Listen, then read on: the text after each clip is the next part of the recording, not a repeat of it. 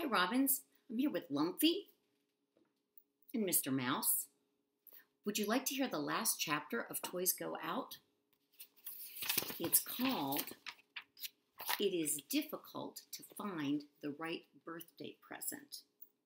Let's see what this is about. The little girl's birthday is in a week. She'll be 7. There are big plans, a party, a cake, a piñata, and friends are coming over. 7 is old, says Plastic, as she and Stingray look out the window one day while Girl is at school. Will she be a grown-up soon? No, says Stingray. How can you tell? You're not a grown-up until you're at least 8, Stingray says. How old are you? Plastic wants to know. When you're 8, you can drive a limousine, Stingray explains. And you can brush your teeth without being reminded. And you can read all the words in the dictionary, no matter how long they are. You have lots of things. You have lots of ways to buy the chocolate that you want, and poofy dresses, and cool soccer shoes. Plus, anything blue that strikes your fancy. But not when you're 7. How old are you? Asks Plastic again. That doesn't matter, says Stingray. What matters is how much stuff I know. People who know a lot of stuff don't need birthdays. I'm having a party for my toys, the little girl tells her best 3 friends, in the morning before the kids come over, with my tea set and a real cupcake. Everybody is invited. They begin whispering as soon as the girl leaves for school. Who's included in everybody, Lumpy wonders. Just everybody, says Plastic. Does it mean me? Of course. Does it mean the toy mice? I think so. What about the rocking horse? He can't sit at the table. Oh, Plastic rolls side to side, not answering. Everybody is us 3. The toy mice, the one-eared sheep, explains Stingray. That's who's invited. That's all. That's all, says Lumpy. I feel bad about the rocking horse. Well, maybe the horse can come, says Stingray. We could have the party over in his corner. What about Frank? Wonders Lumpy. What about Tuk Tuk? Frank has to stay in the basement, Stingray says. Tuk Tuk probably won't even want to come, says Plastic. It's not a towel kind of thing. She likes to do stuff with other towels. I think she'd want to, said Lumpy. She's the little girl's towel. If you invited one towel, you'd have to invite all of the towels. The girl has to keep the party down to a manageable size. What are you giving her, Frank asked Lumpy one afternoon when the buffalo was having a maple syrup washed off of him. Giving who? Asked Lumpy. The girl. You should give the girl a present if you're going to her birthday party. I don't think she expects one. You have to get her something, says Frank. It's manners. Lumpy is worried now. What can I get? Well, what does she love the most? I don't know, cries Lumpy. Ah, says the dryer, interrupting. She wishes she could go to the party, says Frank. We never go anywhere. He drains out his water tank and starts the spin cycle. It's a lonely life. True, says Frank, but we have each other.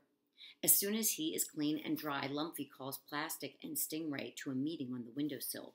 We have to give her a present, he announces. It's manners for birthday parties. Ooh, says Stingray. I know. Let's give her an airplane. And a ball gown. And a big screen, flat screen, giant jumbo television. And some gummy bears. She'll be so surprised. Great, says Plastic. Now, where do we get those things? I don't know where. Don't worry about that, says Stingray. How much money do we have? Plastic thinks for a moment. We don't have any. Let's get the ball gown instead, or do we need money for that too? We need money for everything, answers Lumpy. You're right, cries Plastic in distress. And even if we did have money, we can't get to the store because we're not 8 yet and we can't drive. What does she love the most? Asks Lumpy. That's what we should get her. New plan, announces Stingray. We're finding a present in the house. The night before the birthday, Stingray only pretends to go to sleep with the little girl. She flops down onto the shaggy rug and organizes a serious present hunt. Don't come back without a quality gift, she commands. Plastic and Lumpy standing on her tail and flapping her flippers. Plastic is assigned to search the living room. It's mainly grown-up stuff, but she finds some books that look interesting, and she found a potted marigold. She can't move them, though. She doesn't have arms or legs. She bounces back upstairs and asks the toy mice to help her. They do, but they're quite crabby about it.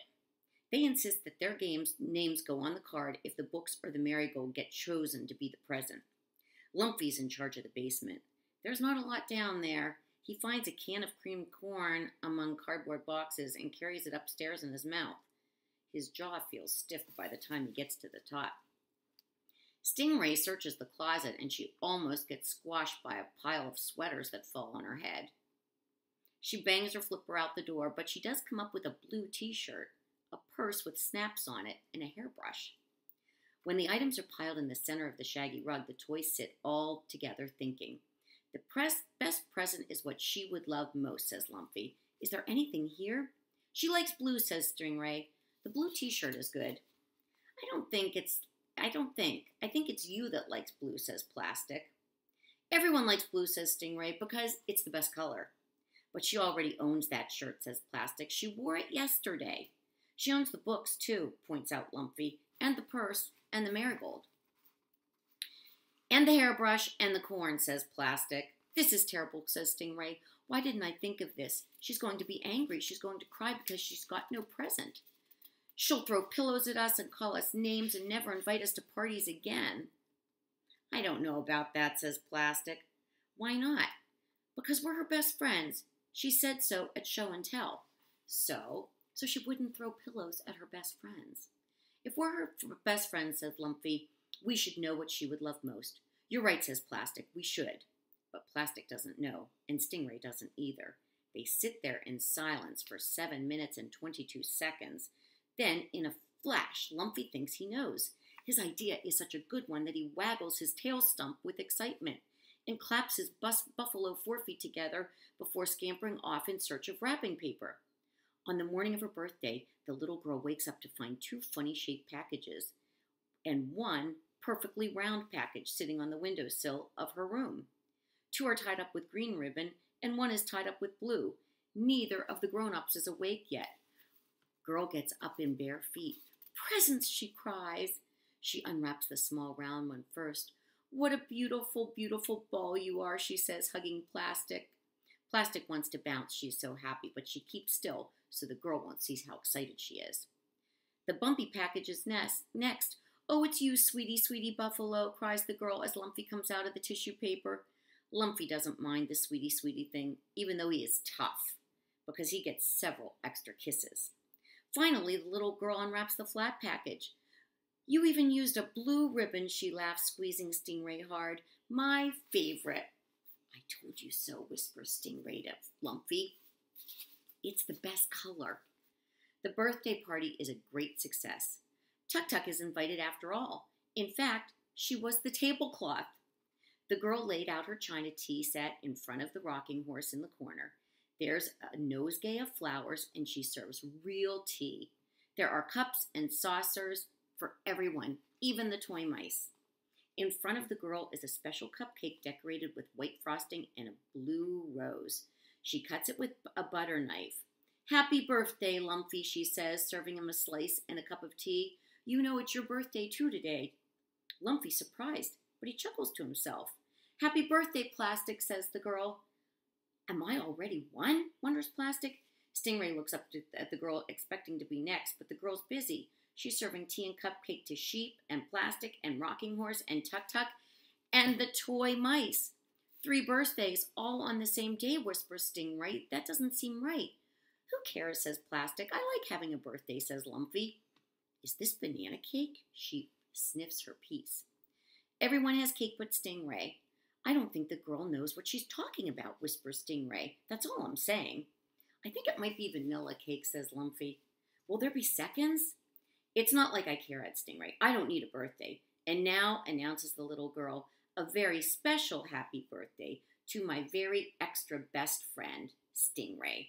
She cuts off the piece of cupcake with the blue frosting and serves it. Lumpy, I got you when I turned 5. Then you, Plastic, when I turned 6. But I've had Stingray since I turned 4.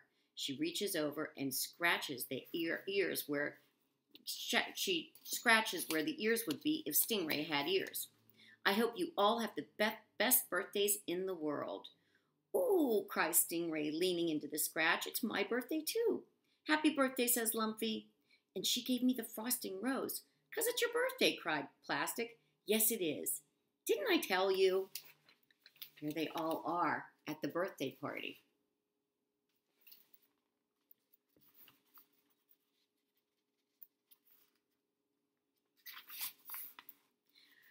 Late that night, when Stingray and the little girl are supposedly asleep in the big high bed, Plastic and Lumpy hear a song coming from up there. Stingray diddly-o, birthday diddly-ee. Who's got a birthday? Stingray, Stingray, diddly, diddly, that means me. If Lumpy stands on tiptoe, he can see Stingray's flippers waving around in a dance. There's Stingray dancing around on the bed. He's very happy he has a birthday too. The end. So, what did you think of this book, Toys Go Out? Did you like the adventures of Lumpy and Stingray and Plastic and Tuk-Tuk and the sheep with one ear and the little mice and Frank, the washing machine and the dryer?